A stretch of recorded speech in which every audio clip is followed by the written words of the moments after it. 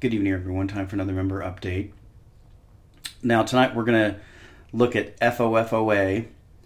I'll do a brief recap for those of you who aren't familiar with who he is. FOFOA is the chief silver FUD artist out there. FUD is fear, uncertainty, and doubt. I don't know who funds him. I don't know who backs him. I don't know. He's just another shill who's out there shilling for the present system. But his numbers are so ridiculous, they're so absurd, and his ideas are so absurd. We just have to spend some time on this nonsense.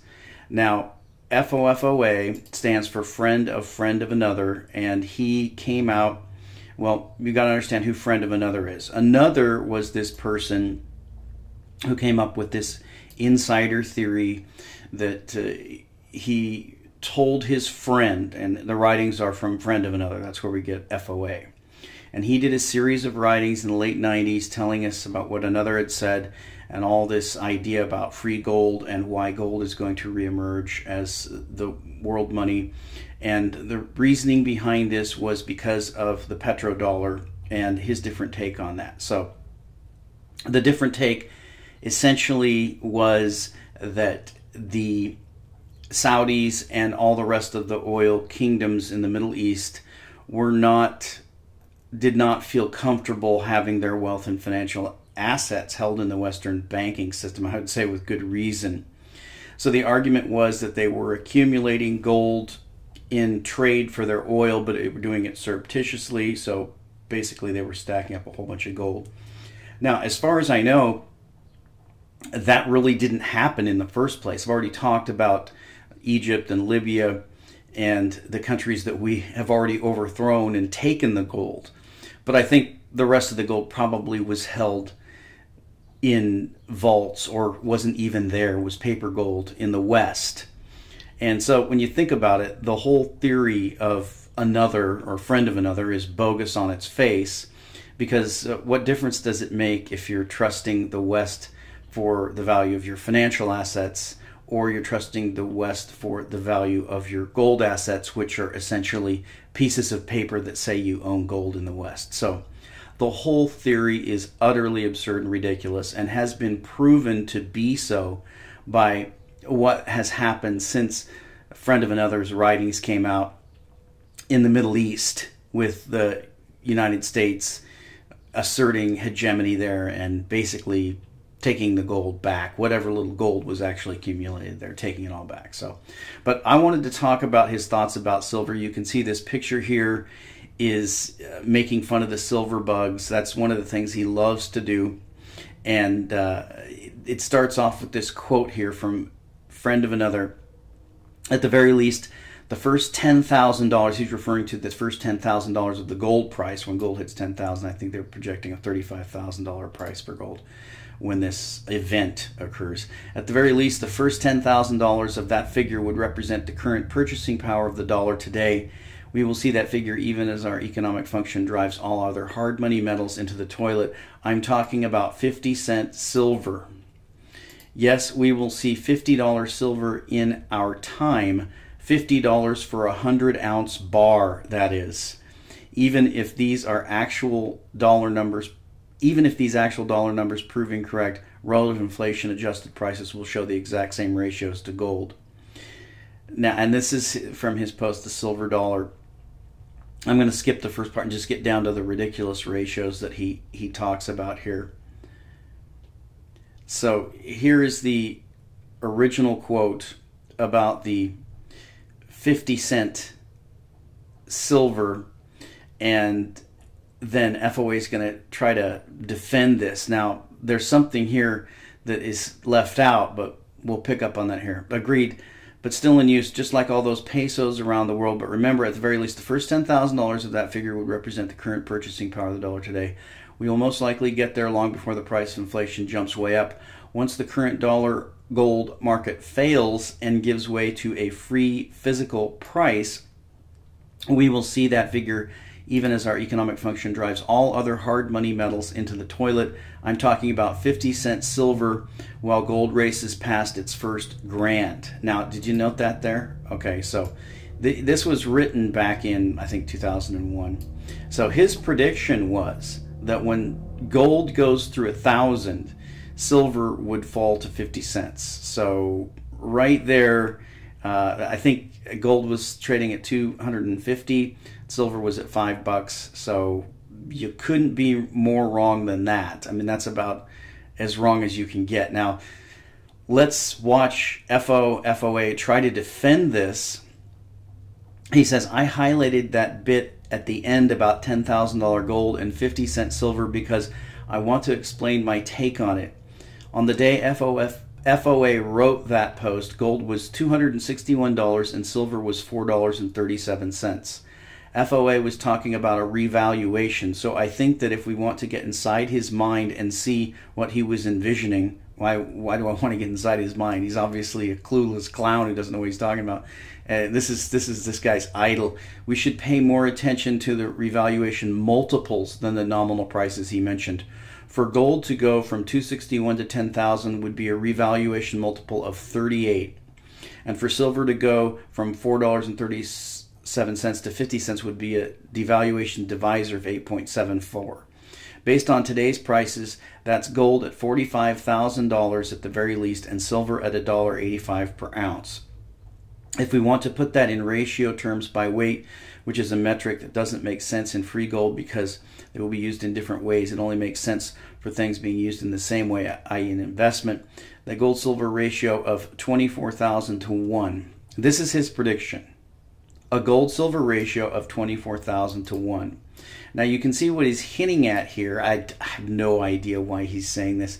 He says that, and we'll look at SRS Rocco's comment on that, but you see he said for things being used in the same way, i.e. as an investment. So his prediction is that when this event, whatever this event is, happens, free gold, then silver will no longer be used as an investment. So it's going to collapse in price. Now this comes from his bizarre notion.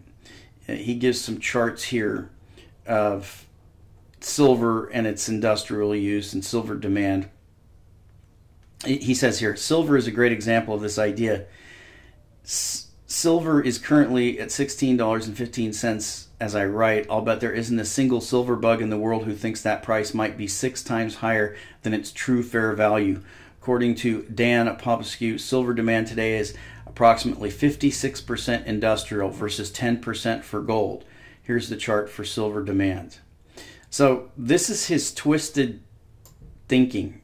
I don't know why he would have. I guess maybe the only explanation could be that if the industrial demand for silver completely collapses, which I don't foresee that happening. I guess he's looking at an end of the world type scenario. So he's seeing a glut of all this industrial silver come rushing onto the market, which would overwhelm the investment side of it and on the margin would collapse the price. I guess that's his thinking, which is absurd. In my mind, the 56% industrial amount that goes into silver versus 10% for gold is a big positive for silver because that investment demand not only won't dry up, but it will continue to grow, as well as the investment demand for silver will continue to grow. Now, I'm going to show you some of the charts and facts on this, but there's an article that actually came out a couple days ago I just happened upon when I was researching this.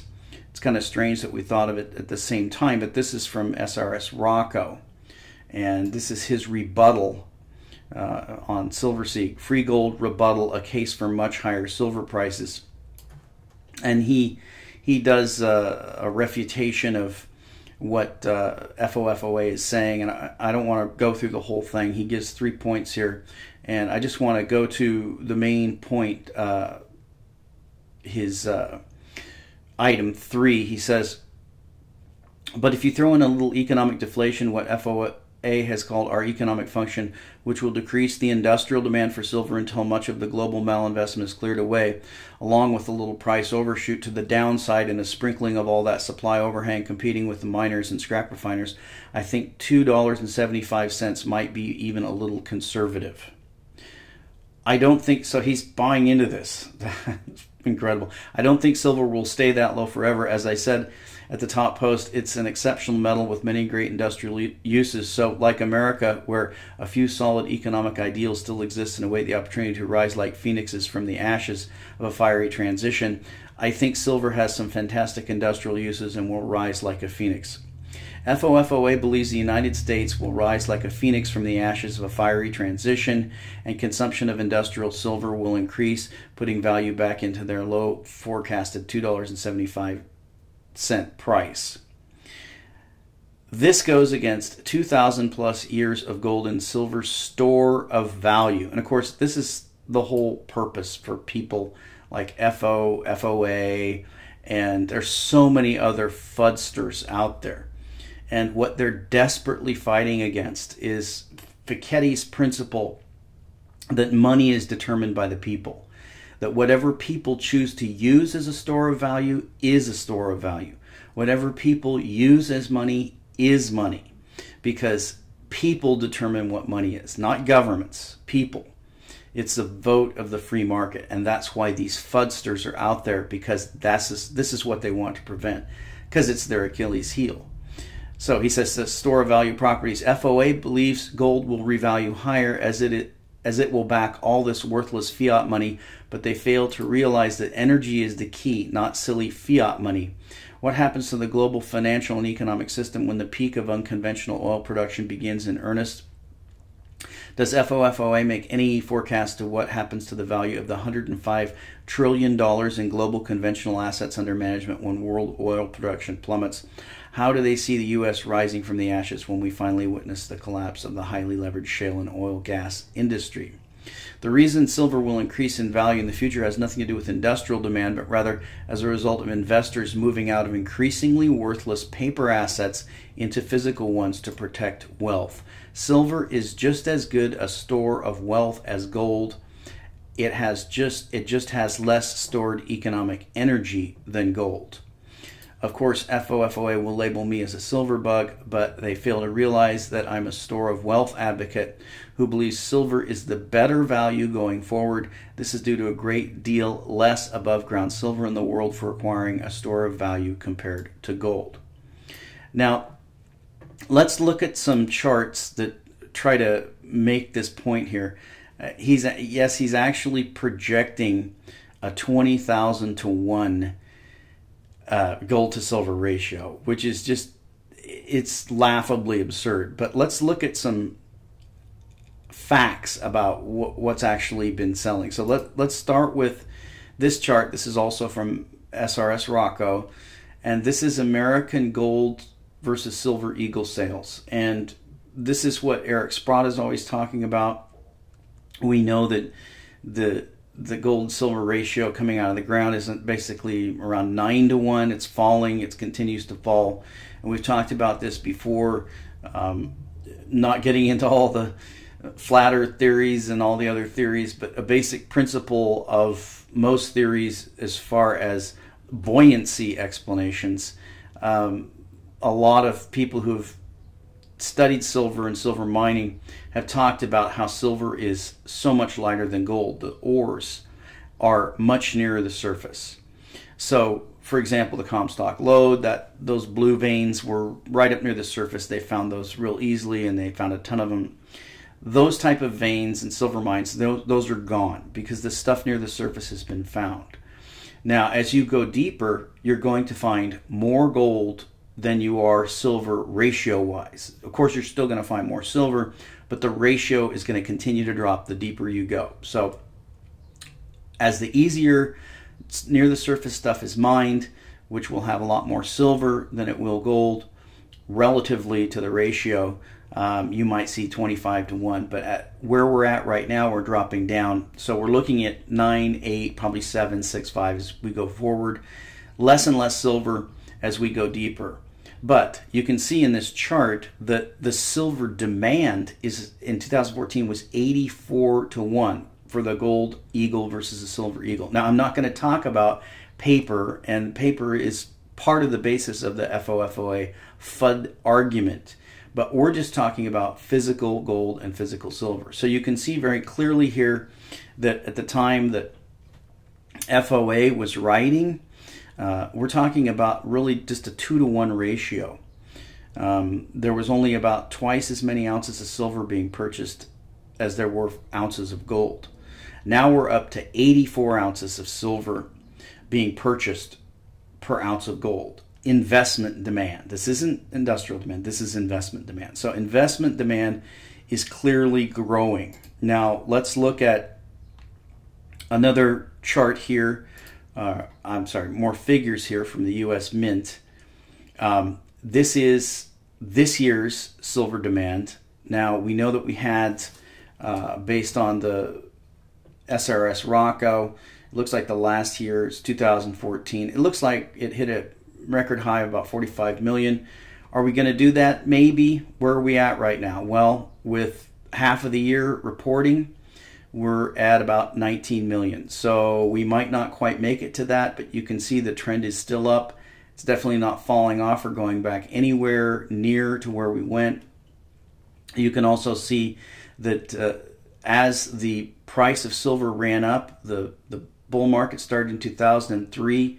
The accumulation of silver eagles was flatline, and it wasn't really until silver had corrected and then started to seriously move up that as the price of silver moved up, you can see the peak in 2011, the demand for silver eagles continued strong and then rebounded immediately the next year. Even as the prices were high, the demand for physical silver went up. So why the FOFOA FUD? To scare people out of physical silver. That's the reason behind all of their manipulations, all of the shills and con artists and liars and fudsters that the bankers hire. They have to scare people out of silver. That's their only alternative because, as I said, if the people decided, as Piketty predicted, to value silver as a store of wealth, even if 1% did, even if 5% did, then we're talking about a hyperinflationary blowout in the price of silver. That's why you have people like FOFOA. Now, let's get to the chart of the lunar series. This one was interesting. I found this on the Silver Stackers forum. And this is a person who took the mintage figures of the lunar series and broke them into a chart. Now, this is the lunar 2. He also has a lunar 1, which is kind of irrelevant now. As you know, we're waiting for that monkey to come out. I did see today, while I was on eBay, I did see that there were a number of the half-ounce goats being bought for up to $24. That was really surprising to me. It wasn't surprising to me to find a lot of the half-ounce dragons being bought on eBay today for $24, $25, but to see the half-ounce goats already being bought for $20 plus on eBay, that was surprising. But there's some interesting information in this chart. I just want to go over it a little bit.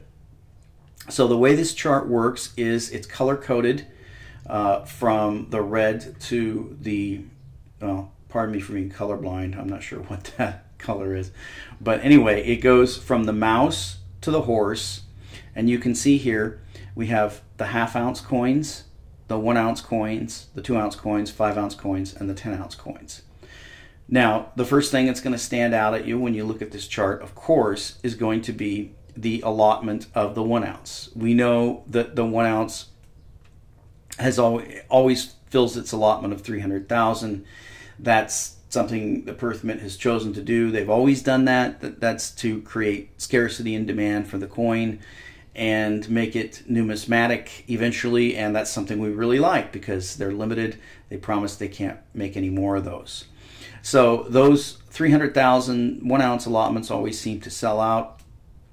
It was the year of the horse, the year of the dragon, if my memory is correct. It was the year of the dragon, 2012, and that's this spike right here. That was the first year when they came out not priced as semi-numies, but priced as numies. In other words, the 1 ounce silver dragon was around $99 when it first came out, and I saw it drop to 75. I don't have one of those. I don't think I even bought one because I never saw the price drop significantly. But you can see that that also happens to be the first year where the volume of the half ounce just simply exploded. Now, I personally believe that that was a response. I know I bought a ton of those. That was a response to that high price that was put on those 1 ounce coins. You can see that also the 2 ounce coins hit a record high. That's the highest selling 2 ounce, and it's the highest selling half ounce as well, is that 2012 Dragon. Now, another thing that's kind of interesting that I saw somebody point out in a recent commentary, they were talking about the Chinese lunar calendar, and they're talking about dragons in the Bible and all these animals and everything. All these animals in the Chinese calendar, of course, they all exist today, except for the dragon. The dragon no longer exists. Do I believe dragons were real? Yes, I do. The Bible says that dragons are real. Just go ahead and read Job. Do I believe the legends that there were dragons? Yes, I do. I'm not going to go way into the dragon and the explanation of why there aren't any dragons, or if there are, we haven't found them. But we'll just say that it was changes in the atmosphere post-flood. But this coin is the only animal that is not existent today. And so for me, I think that makes it the most important coin in the series. Not to mention the fact that the dragon is a tremendous symbol in the Orient. I mean, everything is the dragon in Japan, China, all through the Orient. That's definitely the most important animal symbol for them. So am I surprised at this massive amount of nearly 400,000 half-ounce dragons and this very large amount, 125,000 2-ounce dragons, has still not suppressed the price? No, I'm not surprised at all. They're going for very good amount, even though they're relatively not scarce. Now, again, 300,000 is still a very low number if you're talking about worldwide investors. So 400,000 of the half ounce isn't that great of a number either when you're talking about all these investors, especially the Chinese. But you can see that dramatic drop off we had when the snake came out, and the snake was semi-numi. You could pick up the snake for maybe a few bucks above spot. Now, when the horse came out, they jacked that one up a little bit, and you had to wait. And I don't have, I think I got some horses for 35. I only bought like 20 of them because they never really came down. So the dragon and the horse. Now the snakes, it just happened to be a year I wasn't collecting those coins, so I don't believe I even have any, except for maybe some half ounce. I think I might have them. But anyway, so what's the upshot of all this? Well, first of all, the series is very, very rare, and but it is growing in interest, and I think it will grow going forward. Obviously, you had the huge spike in the dragon. That's kind of an outlier year, but you can see that take that out, and the half ounce are continuing to rise in a general trend. The 300,000 1 ounces are tapped, so it's going to be very interesting to see this fall when the monkey comes out if we're going to get another 1 ounce coin that's tremendously overpriced, which drives a lot of demand into the half ounce and the 2 ounce, or are they going to try to make that a semi-numi? I really don't know. It's the year of the monkey. We're going to be watching that one very closely. We're also going to be watching to see how many coins the various dealers that we watch, specifically Gainesville, JM Bullion, Provident, Atmex, a couple of other minor ones. But obviously, silver stackers aren't being scared away by the FUD of the FOFOAs of the world. They have one purpose, and that's FUD, to create fear, uncertainty, and doubt in silver stackers. And they've already been proven to be dead wrong, and they're going to be proven to be dead wrong going forward. And we'll talk to you next time.